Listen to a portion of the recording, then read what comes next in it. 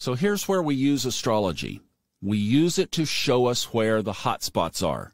And quite honestly, right now, they're in every section of this chart in some way or another. Another thing is do what we did. Put a bubble around yourself. Literally imagine a bubble of shield of protection. Usually white is good. Pink light is good. Kind of represents a little bit of heart chakra, red in there mixed in with the white. I pictured, when Lizzie and I drove the van back, I pictured us being protected on a cloud, literally driving or floating on a cloud that was propelled by angel wings. In other words, in the very hands of the angels guiding us back home. We had no incident, not even aggressive drivers, and that was amazing. But with energy like this in the chart, this work needs to be done at the initiation of every new event.